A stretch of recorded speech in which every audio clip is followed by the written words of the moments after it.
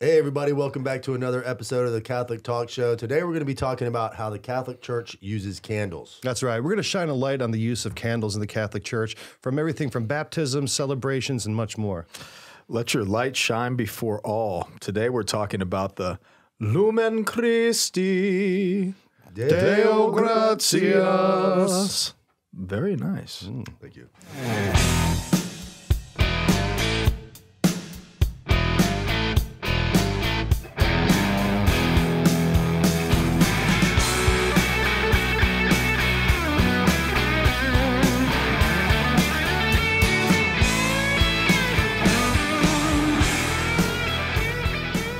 Guys, really cool topic. We got some candles out here. There's a lot of things I think people are going to find out today about the use of candles in the Catholic Church that they might not have known, probably most likely. Most likely. Yeah. Yeah, you know, candles is one of those things that are really closely and synonymously tied with Catholic worship. You know, you take just about anyone off the street and you say, well, what does a Catholic church look like? They're going to say, oh, well, there's crucifix, there's candles, you know, there's incense, right? Yeah. But there's a lot of, you know, a lot of really deep symbolism, a lot of deep tradition, and a lot of really interesting facts, uses, and then also their sacramental nature. So we're going to try to get into all that today. Now, before we get started, a big shout out goes to you, Catholic, because these candles are incredible. I'm so grateful. I feel like this is a chapel right now, but our studio smells like chrism, and I love the smell of chrism. My hands were anointed with the chrism oil. And then it's also the chrism at baptism. You know, we use this. This is the most treasured oil of them all. And, you know, the scent is on point. I am absolutely impressed. This is the most favorable smell of chrism I've ever smelled. That's not the actual chrism. Well, this is the actual chrism. It's just not blessed. They use the actual chrism that's mixed with olive oil in these candles. So it's a really expensive candle to make. It does make our studio smell incredibly better than it normally does. Because I hope I'm not, betraying any secrets. But there's three dudes in a small space. We smell like a bunch of water yaks, you know. And Howard, too. Oh, and Howard, he's in the corner fighting it out. Like fish. It smells like fish. Gordon's Fisherman. What's so cool about some of this stuff we were talking before the show is just the use of fire for ages and ages. That's right. How, you know, rituals almost always included fire. Like fire was elevated to a deity sort of status in pagan very early pagan cultures. And the assimilation of that is what I think the church does so well, and to provide it with a lot of deep and profound meaning. Talking about fire, I know another fire. Our fired up fans and our followers on social media. We're on Instagram, Facebook, and Twitter. And by far, the people who are most fired up about the Catholic Talk Show are patrons. That's right. We want to give a big shout out to our patrons. Without your financial support, the chapel, the studio, all of this, all of the material that we put out there week to week would not be possible without you. Yeah. If you are considering to become a financial supporter of the show, go to CatholicTalkShow.com/Patreon. You'll see all the different tiers, and we've got awesome gear like Catholic Talk Show hoodies, bobbleheads, all sorts of wonderful things that we want to send your way in gratitude. Awesome. So, Ryan, you're talking about how ancient cultures really valued fire, and that's because it was so integral to life. I mean, you had to cook your food, you had to boil your water, you had to have light in the dark, scary night, man. I mean, fire was an incredibly important commodity almost, right?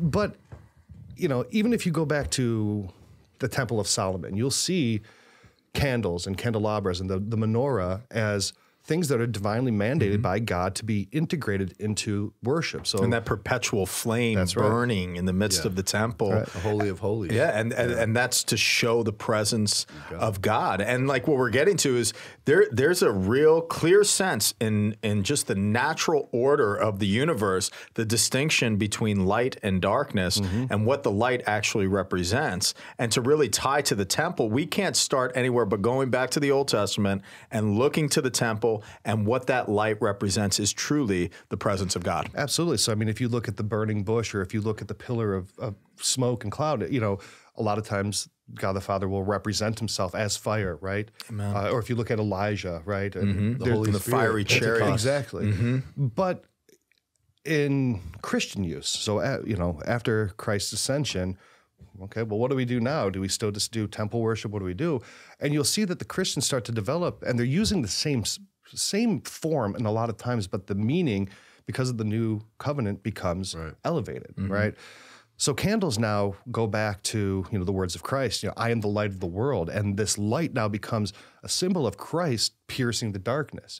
And it becomes very incredibly important within worship. You'll even see as early as the 3rd and 4th centuries, people lighting candles on the tombs of martyrs, that they're always there, that light of Christ is there. So, early Christian texts are pretty sparse because of the persecutions. But really, from the very beginning, Catholics have been using candles. Now, one of the really cool things is that it's not just any candles. Now, you go to, Yankee Candle Company, you're probably going to get soy or paraffin or whatever. But in the Catholic Church, candles need to be a very specific formulation. And that means they have to be at least 51% beeswax to be, I guess, fit for liturgical use. And that's like, I guess, even in the Mass, we have, the work of human hands, the fruit of the vine, that God gives us this world that we live in and all these meaningful things that he comes to us with, and including beeswax. Absolutely. There's a lot of meaning even with bees and beeswax too. How do you mean? Well, the wax is obviously we're lighting a candle, so we have the light of Christ. Just like we have the light of Christ in the tabernacle, right? Christ is there, present in the tabernacle. We have a light there, which I think we'll be talking about. But also the church is a home. It's a place where communities gather around this light of Christ, and help each other out and move each other forward and live as a community. And the beeswax is literally that. It is the walls of their home, right? It is their home. So, you have the meaning with the light, but also with the beeswax, we've got some meaning there too as well. Yeah, the bees are creating their home out of it, and it's holding it together, and you'll see that a lot. You do, and you even see it working its way into the liturgy all the way back to St. Augustine's time, where the Easter proclamation, the Exultet that is sung in the Easter Vigil, there is a reference to the work of bees. And mother bees. Yeah, mother bees specifically. So let's take a moment here and just kind of look at the Exultet as it relates to the handiwork of man and the work of mother bees, and then really kind of focus in on the Easter Vigil as we reflect on fire and light and this interplay between light and darkness. Right there. It really is. So this is just an excerpt from the Exultet. I highly recommend looking at the whole text. So you could search that online by looking at Easter Proclamation or Exultet. The sanctifying power of this night dispels wickedness, washes faults away, restores innocence to the fallen, and joy to mourners, drives out hatred, fosters concord, and brings down the mighty. On this your night of grace, O Holy Father, accept this candle, a solemn offering, the work of bees and of your servants' hands, an evening sacrifice of praise, this gift from your most holy church. But now we know the praises of this pillar, which glowing fire ignites for God's honor, a fire into many flames divided, yet never dimmed by sharing of its light. For it is fed by melting wax, drawn out by mother bees, to build a torch so precious. It's awesome. I just get chills every time that I dive into that beautiful ancient text. It always stuck with me, the mother bees part. Mother bees, not just bees, not worker bees, mother bees, and the church is called our mother. But one of the symbolisms of candles is that the wax itself, the beeswax, is the flesh given to Christ through his mother, Mary. And the wick represents his soul. And then the fire represents his divinity. So you see this, you see almost a catechism of the nature of Christ in a candle. Yeah. And that's like, with my children and everything in Mass, because there's so many things, senses, are going all over the place. They point to the smoke, they point to the lights, and it's a great catechetical tool, education tool, where I can explain that to them, and it resonates a lot. And that's drawn all the way back to when your children and all of the baptized were commissioned with a candle. So every single Catholic, everybody that's listening in or viewing our content on YouTube, and if you're viewing the content, click subscribe, click the little bell so that you don't miss any of our content. But every single one of us have received from the priest a candle. And the priest charges us to keep that flame burning, to keep that light illuminated by Christ throughout our lives. And that candle is really every Catholic has a candle. Do you still have yours? My mom has it in a safe deposit box. With all of his baseball cards. With all my baseball cards, I got a rookie, some rookie cards in there. Canseco. Yeah, Canseco. Tell everybody about your experience with your grandmother's passing. It was crazy experience, but I was with her day in and day out praying the rosary on her behalf. She prayed 4 rosaries a day, and it got to the point where she couldn't pray anymore. So I prayed the rosary with her this one particular day, and I just said, Nanny, I've got to go hear confessions. And I looked up on top of her hutch, and I saw her baptismal candle. So I pulled it down, and I lit it next to her. And the candle had burnt down to its base, and the hospice nurse left the room and, communicated to my parents that, she's stable, doing well. I'm just going to head out and jump on a phone call. So my stepdad hopped into the room, and at this point, the candle had burnt all the way down to its base, and it was coming to its very end. And he went over to it, as it was just wax, melted wax. He blew it out, and right when he blew it out, that was when my grandmother breathed her last breath on earth. And, it's so consoling. It was so consoling. I preached about it as well. But that's the reality of what we receive in the light in baptism, because it's indicated to be carried through death, so that what we cannot see, the mystery before us that veils us all, that light will lead us through the darkness of death into new life. And to see that happen symbolically, sacramentally, and as a sacramental of the faith for my grandmother was really a very impactful thing for me.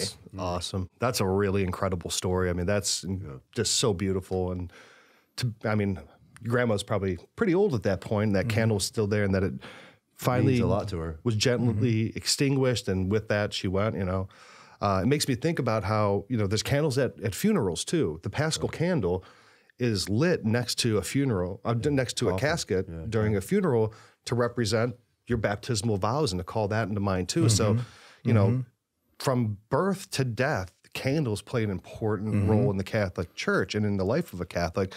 And that lit Paschal candle next to the casket of our loved ones is the same Paschal candle that's drawn from when the first baptismal candle is given to us. So, there's those bookend tie-ins where, where do we even light this Paschal candle?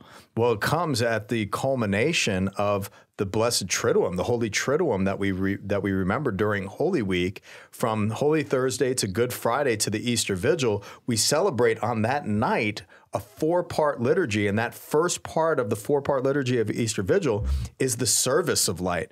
And that's where the priest, the presider, blesses the fire. And out of this holy fire are drawn the coals for incense, and then the incense is billowing, and then the Paschal candle is lit, and then in procession, the Paschal candle leads us into the midst of the church, the gathering that we all gather after Christ's death, but we're anticipating the light breaking through the darkness and the dawn of the resurrection. So it's just such a powerful experience when you realize that from that light in the presence of the church and the very central teachings of our faith, that light illuminates all lights. And that's what we heard in the Exultet too. The light is being spread out and divided, but undimmed, and you think about that from the very beginning until now, how many baptisms, funerals, and celebrations of the Easter mysteries of Christ's resurrection over death, how many times those candles have been lit. It's awesome. Yeah, the Paschal candle, I think, is an underlooked and sadly underlooked element in the church, right?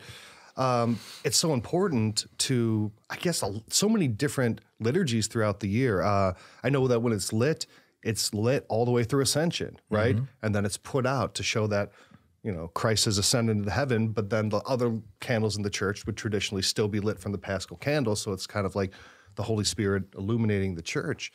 I know when you bless the candle, there's kind of like this ceremony. You're like sticking all kinds of stuff into it. You're putting the Alpha and the Omega, the beginning and the end. You know, you're tracing the year on it. That's pretty cool. Fascinating Oh, it's awesome. rite. It's my favorite liturgy of the year. Yeah, you know, the holy fire the night before, and then it just goes out. Everyone's getting this light of Christ. It's really a remarkable thing. Even if you're not Catholic, this year, go to a Catholic church on the Easter Vigil and watch this. It is, aside from being incredibly holy, it is really, I think, one of the coolest human experiences you can have. I mean, you can go watch a concert, a baseball game, or a movie. This is as beautiful a work of humanity as anything else. I mean, check it out. And what's represented in the service of light is the congregants that are present, that are baptized members of Christ.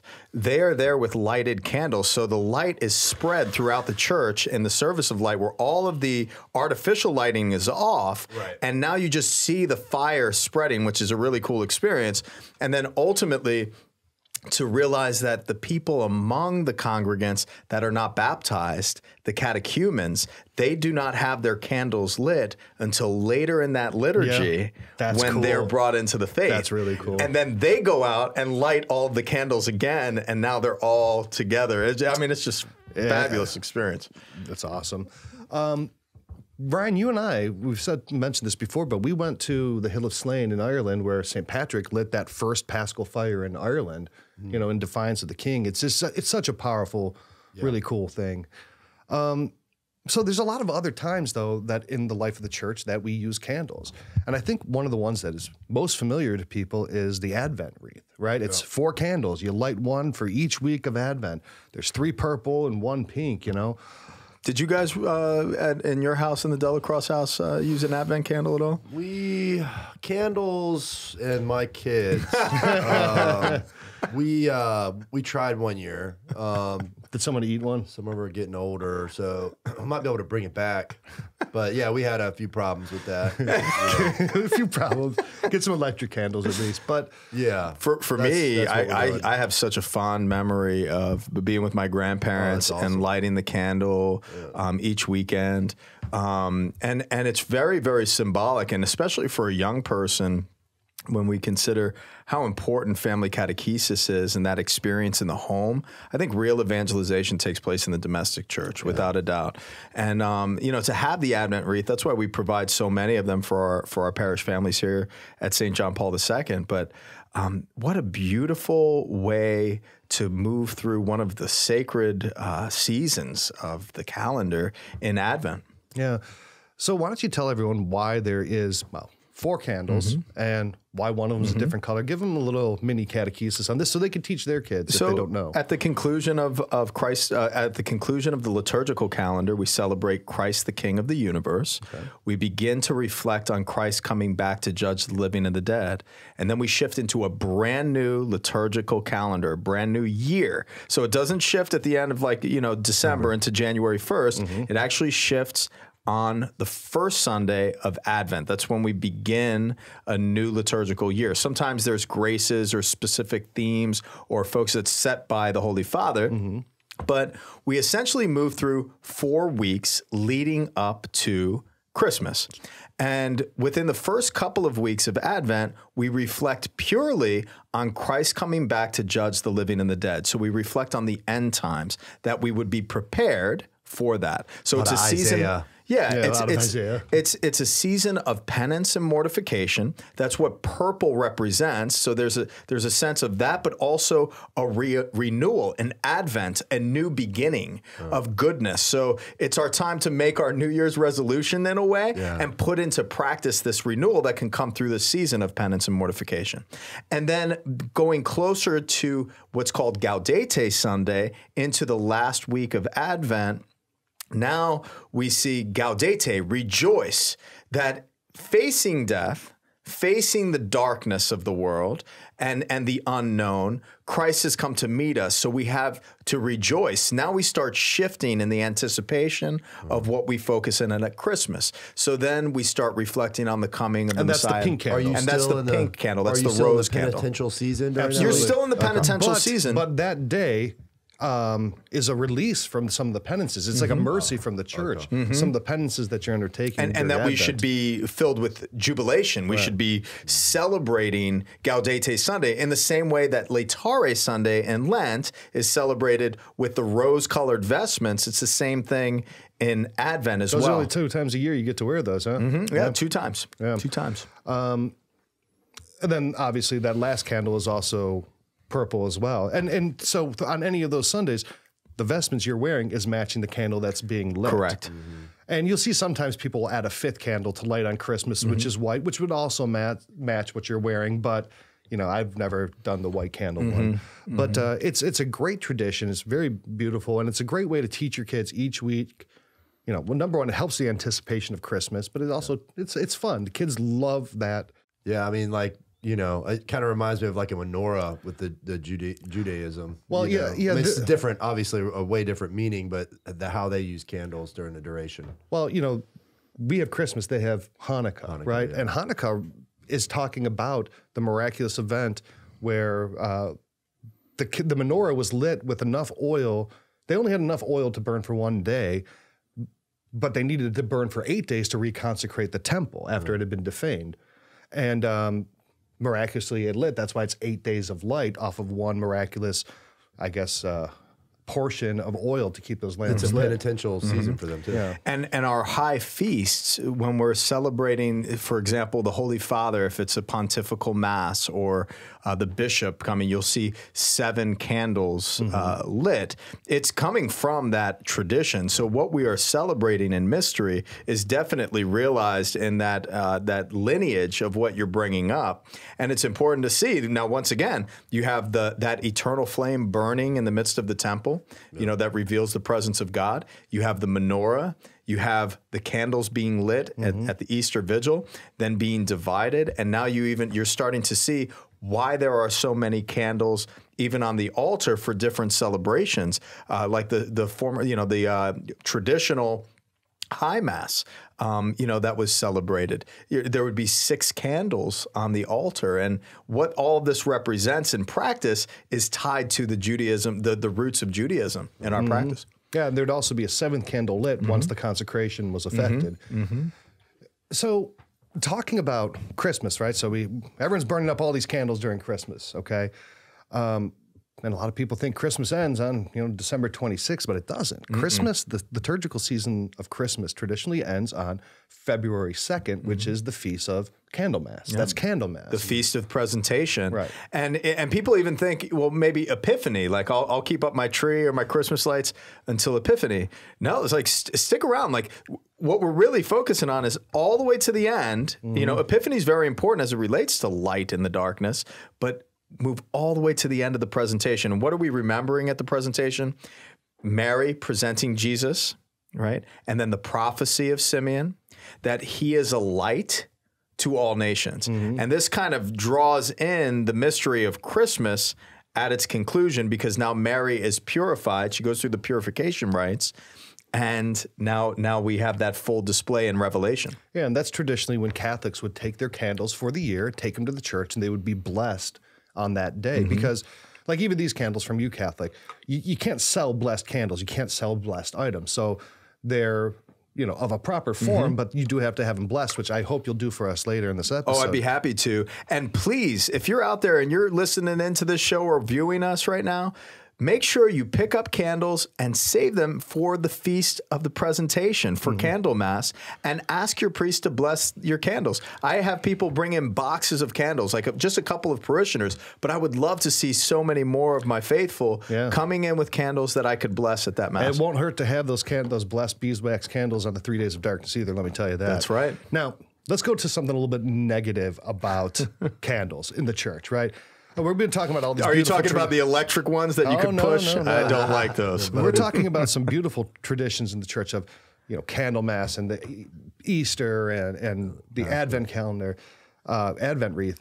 But sometimes the church uses candles in a negative way. So actually, when a person's excommunicated, part of the old rite of excommunication is that the bishop would pronounce the excommunication, and 12 priests would be holding candles.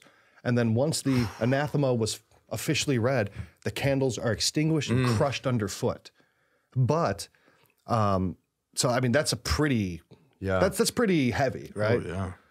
But there's also a beautiful other side to that, is that when a person is received back into the church, after the excommunication has been lifted, the sign that it's been confected and the sign that they've been accepted back into the church is that the newly received back person is handed a lit candle. Oh, wow. So, you know, your light is extinguished when you're excommunicated, but when you're brought back home, you're given the light of Christ again. And it's such a beautiful whole, I guess, economy of the church that I don't know if a lot of people know that. I don't know if they still do that, but that was definitely what the old rite was. Excommunication and an extinguished light, as it ties to the sense of baptism, is such a emphasis on what has occurred as being a violation of one's baptismal identity, that the light is extinguished. When you're charged by the priest during the ritual to keep this light continually burning, you know, like that sense of the importance of maintaining that light, preserving that light is so important. But what that excommunication expresses, wow. Right. I mean, I'm so glad that you shared that with us, but also that the church is always there in a form of reconciliation, waiting for that to be illuminated once again, your baptismal identity to be illuminated again in Christ. Get that candle back. Yeah. You know, candles That's a band.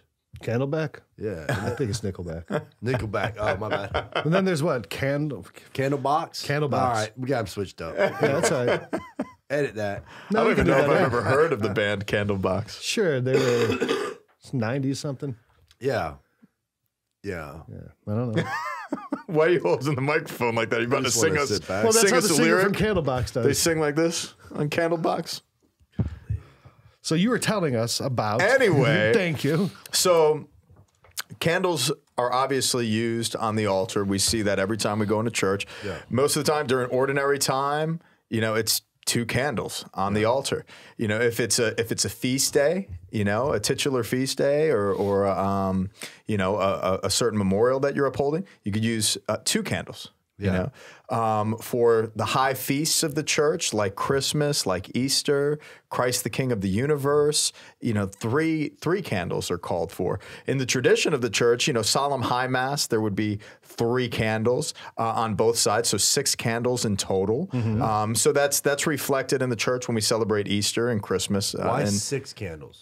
So it's really developed from the menorah initially, cool. and then when a bishop celebrates, or say the Holy Father, you know, that 7th candle, it's being celebrated by the pontiff or the bishop, exercising the fullness of the priesthood. It's tied really to the menorah historically. Wow. You know, I think something that a lot of people in their mind, when you know. Say you're having, you know, date night with your wife. You light candles. You make them, you know, you make it all romantic, candlelit, right? And, you know, we have some candles lit in here, so I think it's a perfect time to talk about socks. Yes. My feet are feeling really cozy next to this candle. Is that Thomas? Yeah, this is St. Thomas Aquinas, okay? Aquinas. And again, you know, he wants If to you're talk. watching, if you're listening to us on a podcast, Ryan has developed a character using socks. From Sock Religious. That's right. Which we're going to talk about. Which is our sponsor. Yeah. Right. So if we start saying really weird stuff, he's just doing something with his hand there. Yeah, and this is way better than Mr. Rogers. I mean, the effort that you put into this is pretty I put a impressive. ton of effort into this, right? So again, you know, let's talk about socks, baby. Okay. Puppeteer. Sock Religious makes really, really cool socks. Okay. The Pope's got one pair. Pope's got pair of socks, right? Yeah. They have all kinds of cool socks of beautiful designs. They have, you know, Saint Benedict, you know, the nativity scene, Saint Nicholas. Saint Nicholas. Now, this is a great Christmas present right here. Yeah. That's cool. Right? They're some of the most beautiful. They're comfortable too. They are very comfortable. Howard, you were in the armed forces. good pair of socks, nothing better, right? He agrees. So they make great gifts. They're great to wear. They're super comfortable. They look cool. Great to wear to mass. Here's a nativity one. Cool. They have them for kids too. Here's Saint Ignatius for kids, right? Or for someone with, you know, bound feet, maybe like a kabuki dancer or something. Here's some Lenten ones. Kabuki dancer. Kabuki dancer. You know, like they have those little tiny feet. Yeah, right? they do. So I don't know. Yeah, that probably wouldn't fit them either.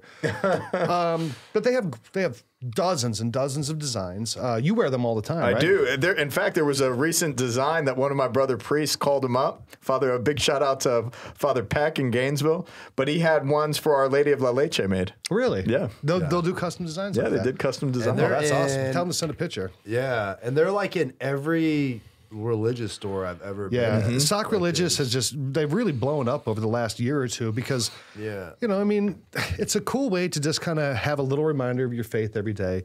And I know you get them as gifts all the time, right? I literally wear these socks every single day. Really? Yeah. That's crazy. Yeah, no, I mean, it's like, it just depends on my mood for the day. Yeah. It's like St. Who are Joseph. you going with? I'm putting you on my feet today, man. I need your help. Yeah. Who are you wearing today? Today I'm wearing Fulton Sheen. Nice. Fulton J. Sheen. We're on the show, so I figured, you know, why not ask his intercession? He was on the show. Yeah, he was on the show with us. So Yeah, again, if you want to go and take a look at these, again, make great gifts, great stocking stuffers for Christmas, putting socks in socks.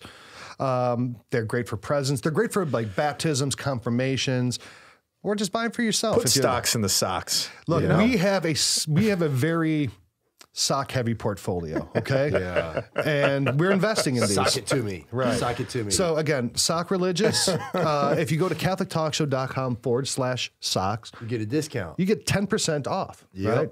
So, I mean, if you got holy socks on right now, your toes are sticking out, your toenails cutting holes in your socks, they're all stinky and everything. Yeah, you really need to get some You know, holy get some socks. Get socks. some You know really what- holy You know what socks. the best thing to do in those socks is, right? What's that? It's use the HALLOW app. That's right. It's use the HALLOW app. Why don't you tell them how both of those kind of work together? Well, I mean, if you're just sitting around your house, right, and you're trying to pray, you got no shoes on, but you got your socks on, right? Yeah.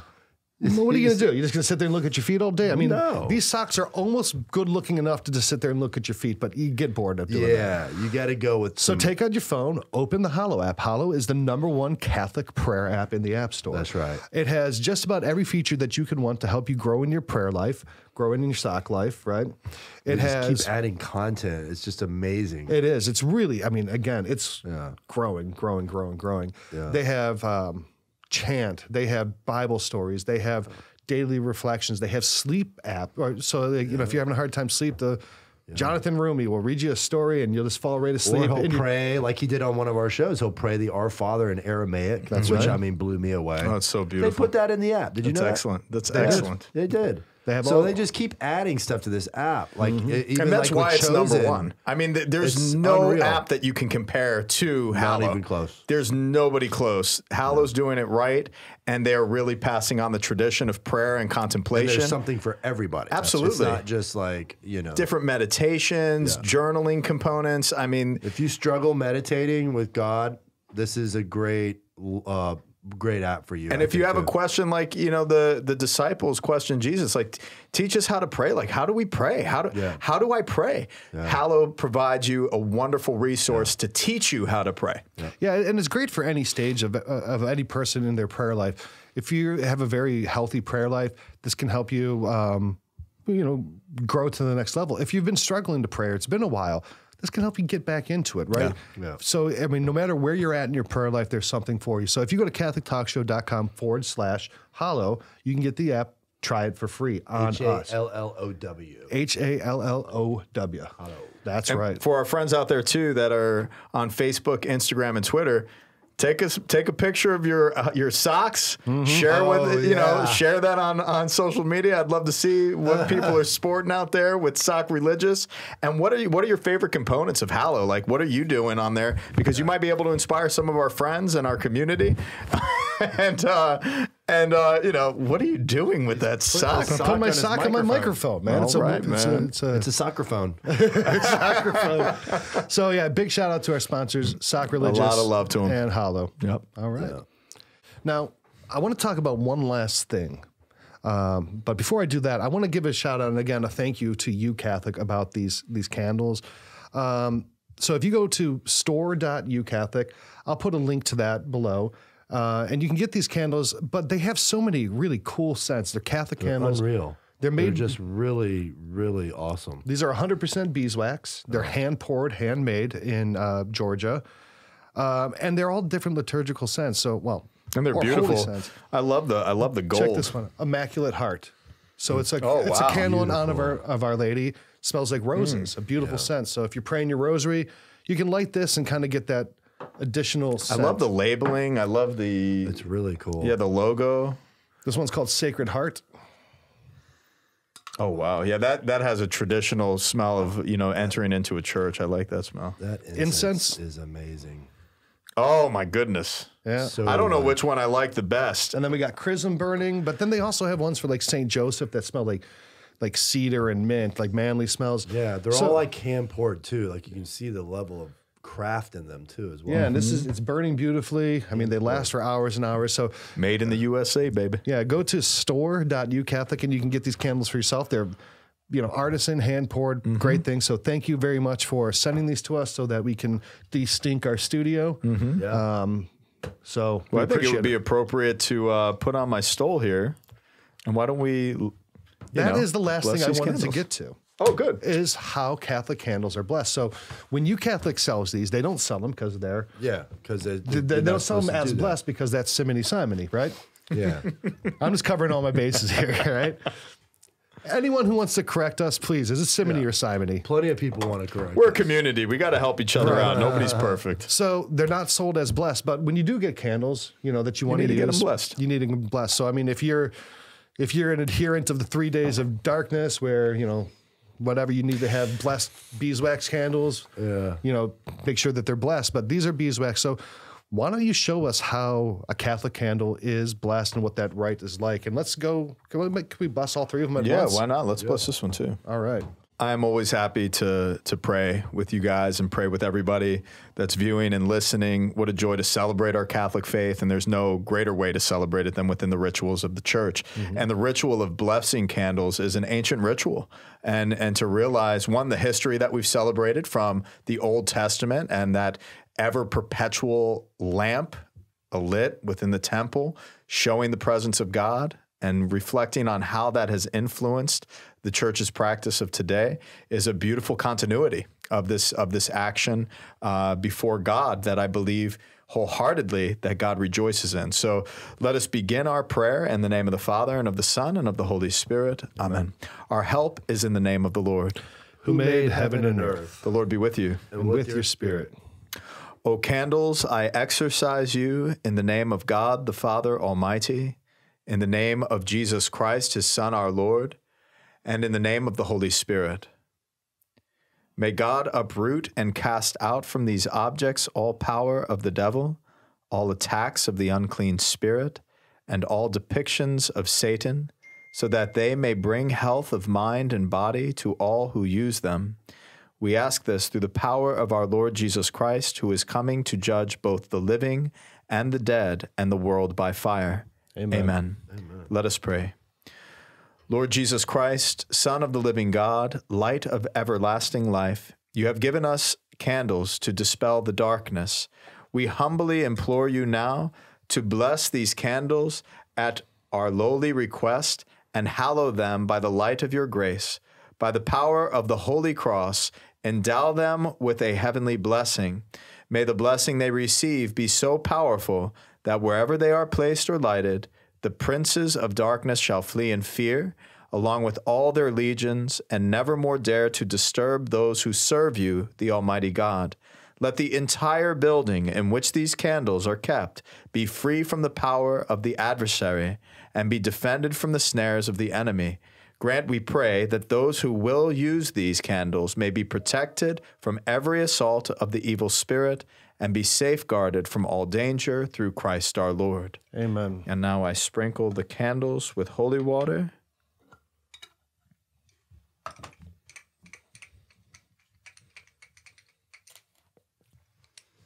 Our help is in the name of the Lord. Who made heaven and earth. The Lord be with you. With your spirit. Let us pray.